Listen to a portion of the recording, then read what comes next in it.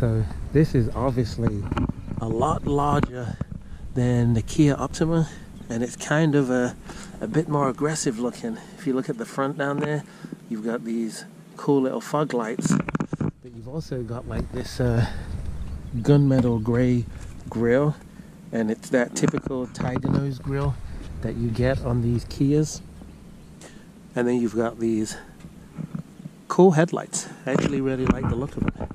And this car is a V6 3.3 litre engine, and after driving it for a little bit, it actually drives way better than what I thought. Side profile is pretty cool on this car. The wheels do lack a little bit of style in my opinion. They could have done something a little bit nicer, and they're only 18s. So these are 245, 45 18s. So not bad, but I feel like this car would look way more impressive if it had 20-inch rims. But this is the bigger car. It's bigger than the Optima. It's bigger than that new Kia K5, but it is smaller than the what's the other one? Is it the K1000 or something like that? That's like the big boy sedan. Then you've got typical Kia key fob. Nothing special, feels kind of light and cheap, but it's pretty decent. Nice noise when you open up the car, but if you hold the trunk release, it actually opens up all by itself, which is a cool feature. And the trunk is an excellent size. You do get that cargo net, which you see sitting right there. And you get a real spare with a decent little kit in there. But the trunk size is 16 cubic feet, which for as much leg room as you get in the back of this car, it's actually a pretty decent trunk size. And as you can see, you get the little backup camera here. I do wish that Kia would actually change their emblem to something that looks a bit more premium, but maybe they'll do that in the future. And then you get these two kind of like fake exhaust outlets, which I don't know if they're real. There's these itty bitty dinky exhausts back there. I hate fake exhaust outlets. I wish more cars would just actually go to having a real outlet. So look, here's another cool feature, because this car is kind of a luxury sedan. If you haven't already, be sure to subscribe to the channel and make sure that you hit the notification bell so that you can be alerted of any new uploads that I do, and hit the like because it helps the channel to grow. On with the video. When you lock the car, you'll see that the windows fold in. When you open the car, beep, they fold out. And you've got these cool turn signals in the wing mirrors. So car open, watch, car locked, they fold in. So I'm one of those guys that will be playing with that all the time. Let's take a quick look under the hood before we actually look in the interior. The body lines of the car are okay, but I do feel like they could have put a few more lines to give it a bit more of an aggressive look. So here we are. This is Kia's tried and true V6 engine. It's actually a very decently powered car. So I'm going to put the specs on the screen like I always do, but just take a look and see that this plastic cover looks super cheapy. I hate that about these cars nowadays, but it is what it is. It is, like as I said, a 2017. Here's the kicker. It's a 2017. It's only got 34,000 miles on it. So it's in good condition. And they only want 20,000 for it. And remember, Kia does a 60,000 mile warranty on the powertrain, 100,000 mile warranty on, 60,000 miles full bumper to bumper warranty, and then 100,000 miles on the powertrain. So it still has plenty of warranty left. And it's front wheel drive. I'm not sure if they make an all wheel drive on one of these. I'll look that up and put that on the screen. But it has some great features. Harman Kardon audio system, which I cranked up, and that sounds really, really good. The seat is all the way back at the front. in my driving position, and I'm 6'4", and it looks like there is tons of room back here. Look at this. That is amazing. My knees still have about another inch away from the back of the chair. Now this is hard plastic, but I have no problem with that because your kids are going to be in the back scratching that anyway. And this is like a real mat pocket instead of the stupid plastic. And you've got some good sized cup holders and then gloss black on these door panels here. But the styling along with the wood trim actually looks really good. I mean, I think that this is awesome. You got 12 volt back here, USB connectivity. You've got the vents for your passengers. And one of my favorite things about this car is this armrest is huge and it's so soft, it's so comfortable.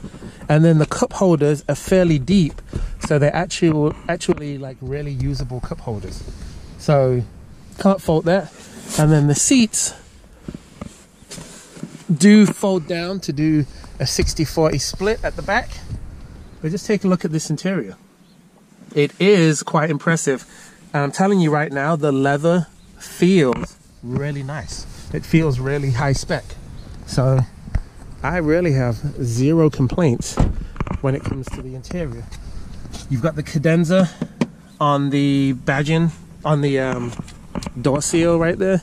And then you've got chrome around the outside. So one thing that I would say is, I think that this car would look a little bit more, what's the word, stealth, if they got rid of the chrome and made this kind of like a darker black color, or gunmetal black, or gunmetal gray. That would give it more of a even more premium look. But everything in here, gosh darn it, every time I'm doing a video, my flipping alarm goes off. Without fail. So let's go ahead and start the car up. The engine is very quiet. Oh. Let's turn that down. Engine is quiet. So kind of old school halogen lights, you know. Be nice if these were new updated LED lights, but it is what it is. I mean, it's a 17, so it's a product of its time. But the car sits extremely comfortable. I've got so much leg room, it's ridiculous. Look at the door panels. Really like the styling of it. Car also has this panoramic sunroof. Hit this up here, goes all the way back. Look at that, opens all the way up. One touch. Radio, I don't want to judge that according to today's standards because it's a 17, but it could be a bit more modernized. But the stereo system sounds awesome when you jack it up. Glove compartment's a decent size. Armrest, this has got plenty of room in there, so that's awesome. And then this is for the cup holders. Put that back. You've got USB, you've got two 12 volts, aux, USB, and then you've got this nice little shifter, and you've got these different drive modes: eco, sport, smart, comfort. Not sure what smart is. I'll have to look that up and tell you guys later. The only thing I don't like is I wish this piano black was more of a flat black, because I feel like it would give it more of a premium look. And you do have a digital gauge in the middle there, and then you've got the two analog gauges. Nothing special, but it does look kind of classy. So I don't really have any complaints. Also, you see you've got blind spot monitoring on these windows, and for whatever reason, it's kind of weird, this car does not come with a remote start, which with all these features I figured that it would. Yeah, so that's kind of strange, but you know, is what it is. And you've still got the old school CD player, but remember, this is a 17, so you know, it they probably would update that on newer models. Anyway, without further ado, let's stop talking about it and let's take this for a spin and see what my driving impressions are. Setting out in the 2017 Kia Cadenza 3.3 liter V6. So I already said I'd been driving it for a little while already, and first thing I can tell you is that the car drives extremely smooth. I have no complaints about how the car feels.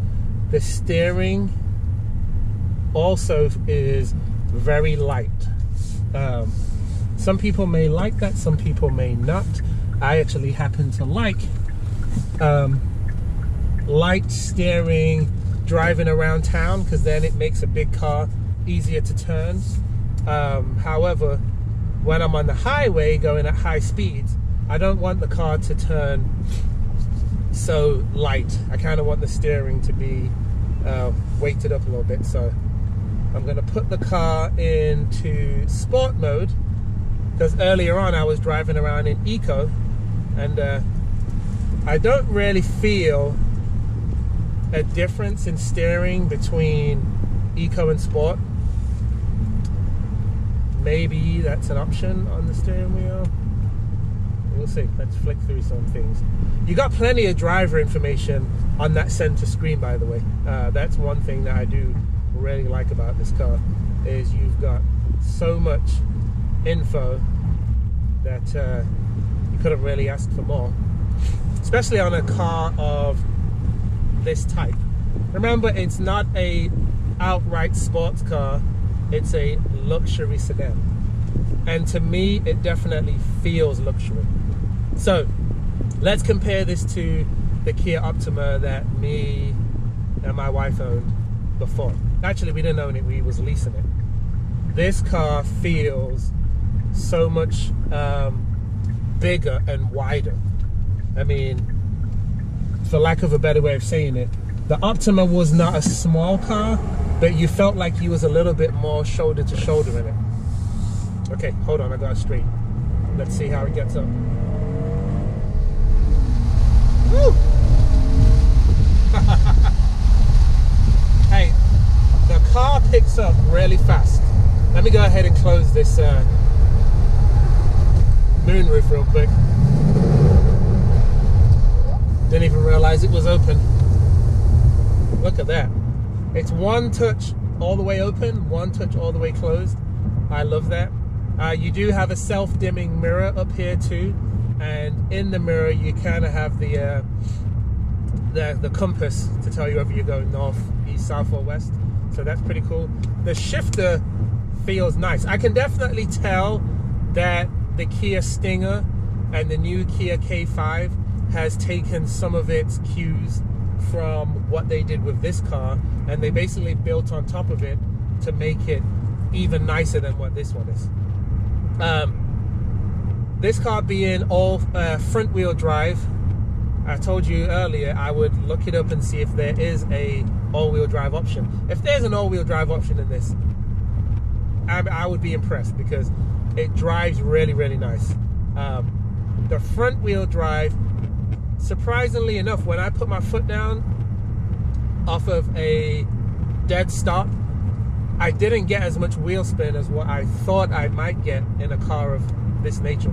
Maybe it's because it's a heavier car, but the car off the line is not super quick, even though it's got 290 horsepower. Off the line, another car that has similar horsepower, let's say that Toyota Camry XSE with the V6, that's faster off the line, but it's a much lighter car. Also, I believe that the Honda Accord 2-liter Sport would be a lot faster off the line than what this car is too. So just something to note. But once you're moving, and when the car changes gear, especially with that 8-speed automatic in sport mode, it definitely, you get that surge of torque each time that it changes gear. So that is something that I really like about this car as I'm driving it. So going regular back street speed, which right now I'm going between 40 and 50 miles an hour, the car is relatively quiet, but we've got to see what it's like at highway speeds. Okay, there we go.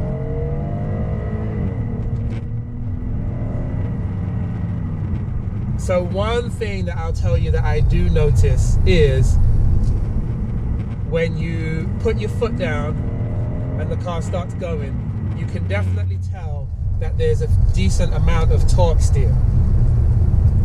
It's nothing to worry about, but I will say you do notice, and you should notice, because it's a front wheel drive car. Usually front wheel drive cars, once you get to the point where you're at 300 horsepower or close to 300 horsepower, you're almost always going to feel torque steer when you go off of a dig. So let me pull over real quick, and I'm actually going to do an acceleration from a standstill. So let me wait for this Subaru WRX to go past, and then we'll do it. All right, ready? Uno, dos, tres, go!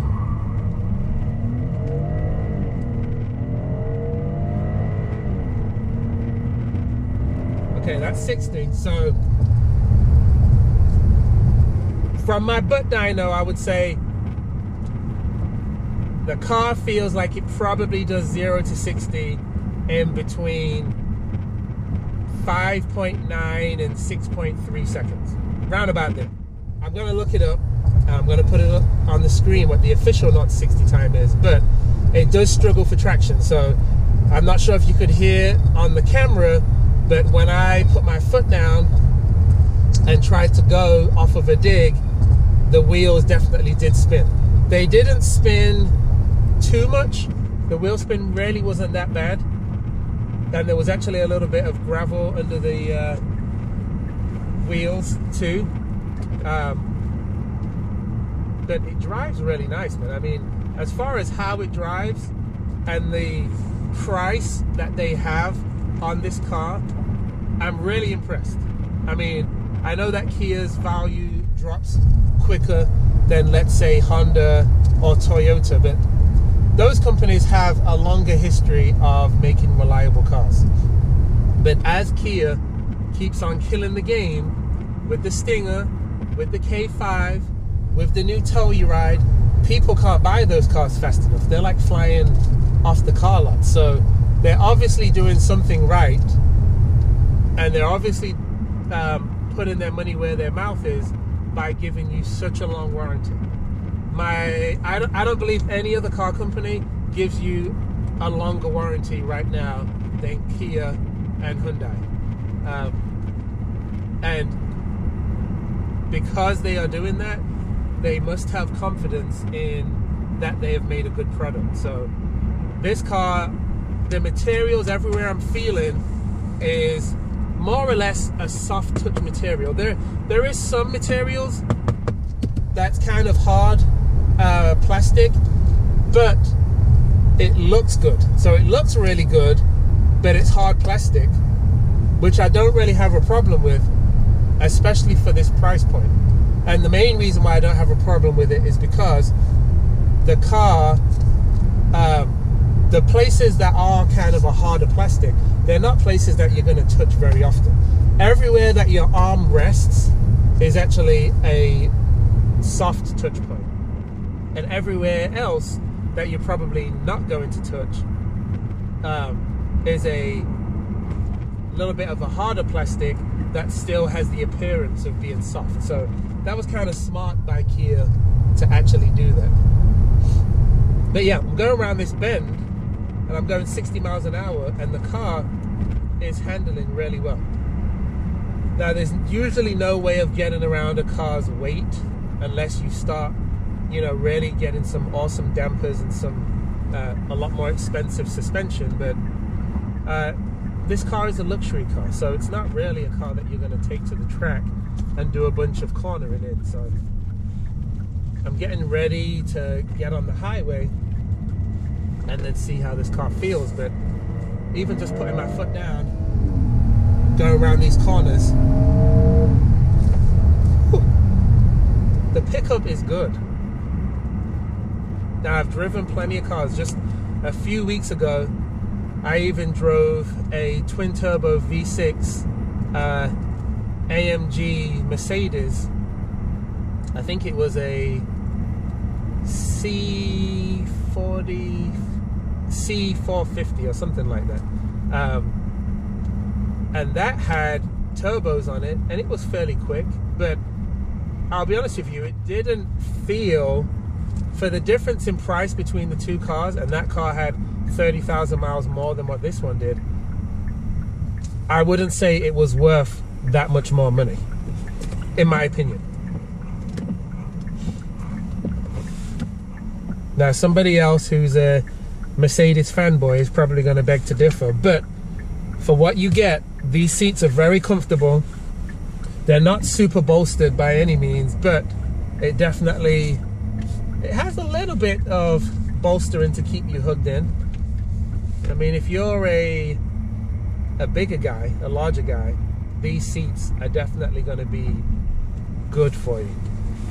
I don't think I mentioned it does have cooled seats, but it does not have, I'm sorry, it has heated seats, but it does not have cooled seats. That's what I meant to say.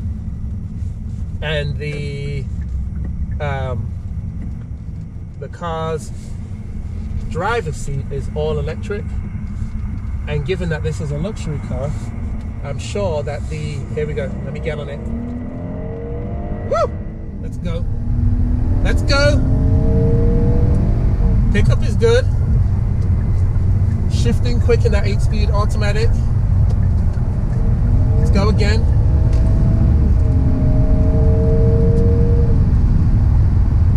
Okay, so I'm finally on the highway, getting ready to take the car back to the dealer.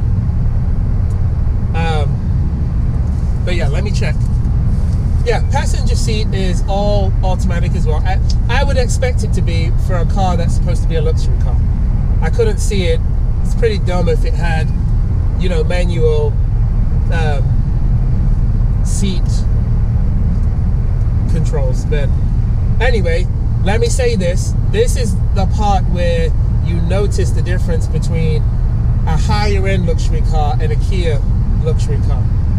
The sound deadening is not that great.